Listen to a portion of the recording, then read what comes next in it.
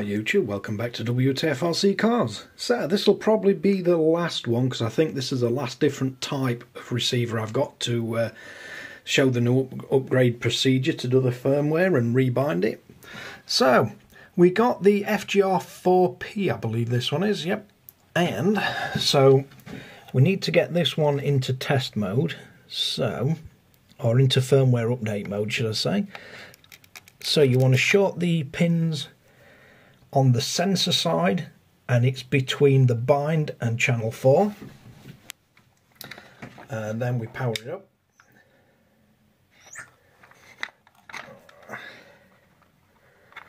Let's see if we can get that one on.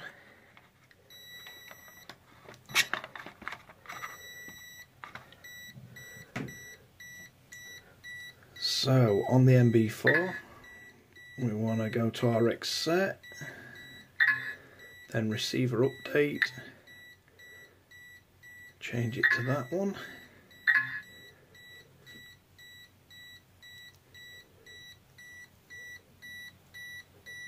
and this ESC is really annoying with beeping. So that's got it updated.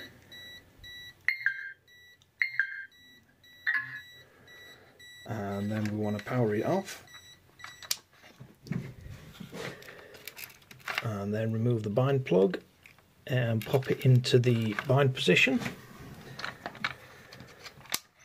and then turn it back on.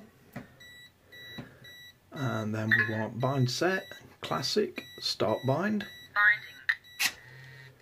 Binding successful. And then we want to power it off. Signal lost. Unplug the bind plug, and then when we turn it back on, and that's bound straight back. And it's not set up on this, but we've got the steering and everything working. So that should be the last one. I don't have any other different types of receivers to update, but so far every single one of them, including that weird DM Racing one, all updated and fully working with latest firmware.